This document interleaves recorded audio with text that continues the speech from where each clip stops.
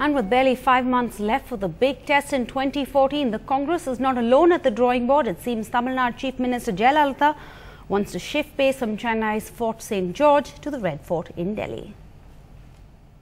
Is the Queen Bee of Tamil Nadu politics nursing prime ministerial ambitions? The AIADMK's General Council today asked its cadre to win all 40 Lok Sabha seats under their command, so that the Chennai Express could fast-track its way to Delhi. The party cadres want the AIADMK to contest all the 40 seats in Tamil Nadu and Puducherry.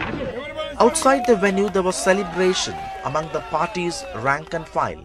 Jayalalithaa only is the capable of Prime Minister, and she will really win the election. Amma வந்து India பிரதமர் ஆயிட்டாங்கன்னா India முழுக்க நல்ல வெளிச்சமாவும் பிரகாசமாவும் அமையறதுக்கான ஒரு வாய்ப்பு கிடைக்கும். Jayalalitha's prime ministerial ambition was evident quite early when she was part of the third front, joining hands with Mulayam Singh, Chandrababu Naidu and the left. She has not made up her mind on alliance yet. Actor Vijay's DMDK, with whom she won a thumping majority, has snapped ties. The BJP too, wary of getting another PM aspirant into its fold.